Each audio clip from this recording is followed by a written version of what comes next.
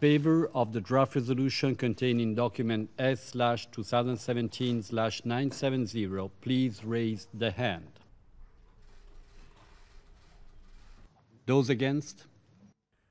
It seems this was the moment that investigations into who carried out chemical attacks in Syria ended. An 11th Russian veto on the side of the Assad government, leading to this angry rebuke from the US ambassador.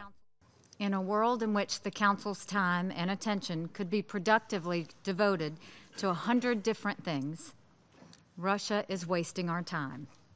Conflicts are raging. Outlaw states are acquiring nuclear weapons. The human dignity of millions is violated every day. Brutal regimes are using chemical weapons on their own people. This was Russia's reply. An extension of the GIM's mandate for us is possible only if fundamental flaws in its work are rectified. This was probably the last chance to save the international investigation tasked with working out who was responsible for chemical attacks in Syria. It follows two rival resolutions, both voted on Thursday, both of which failed to pass.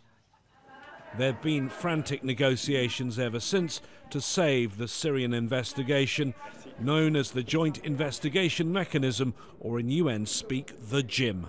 Ambassador, can the JIM be saved? Absolutely. To be frank, I don't think so. Really? But I'm not sure. So then the JIM is dead? I think it was dead yesterday already.